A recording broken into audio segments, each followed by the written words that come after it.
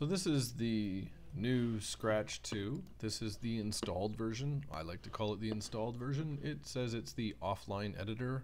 I guess that's because they've switched now to wanting to drive people to having the online editor. But you can see here, this is just an install window.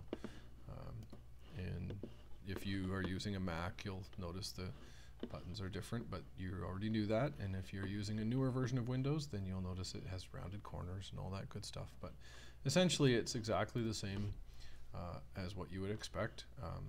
And so for those of you new to Scratch, the big difference between this new version and the old version is that there used to be one control area, and what there is now is an events area. They've broken these out. These used to be in the control area.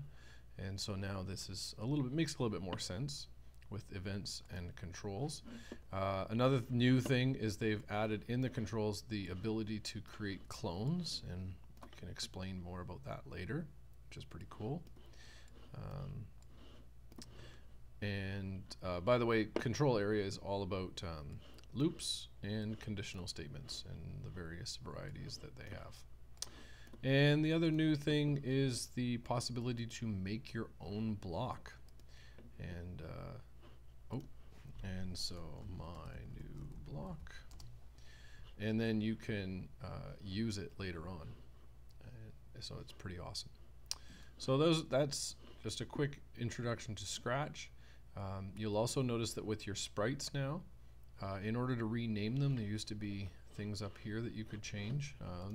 There's costumes, and the costume editor is built right in, and there's sounds, and sounds is still very similar. If you want new sounds from the library, you can just double click to add them.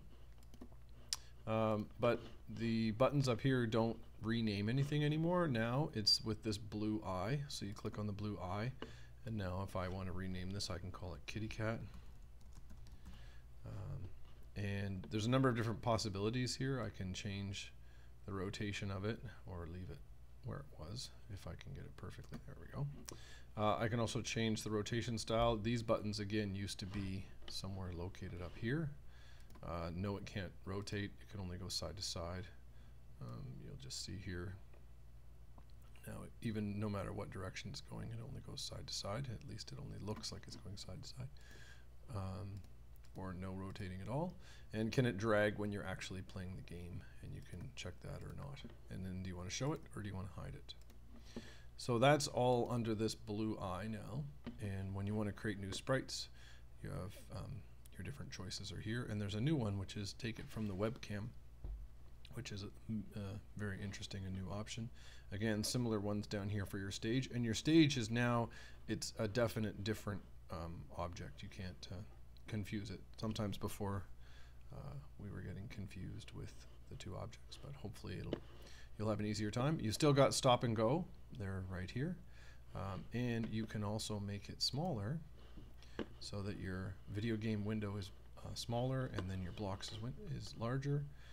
Your code blocks is larger. And this also will let you zoom into the blocks. I'll just do a quick sample here. Where we can zoom out so you can see lots of blocks, or you can zoom in. And you can go to equals, which would be the 100% view, and then we can just zoom back, and now we've got our full video screen back. And if you want to go to full screen, that's now hiding up here. And there's your full screen video game if you're creating one. We'll just go back. So that's just a quick walkthrough. Just remember, as with the old version of Scratch, is that there's all these different choices based on the palette that you choose.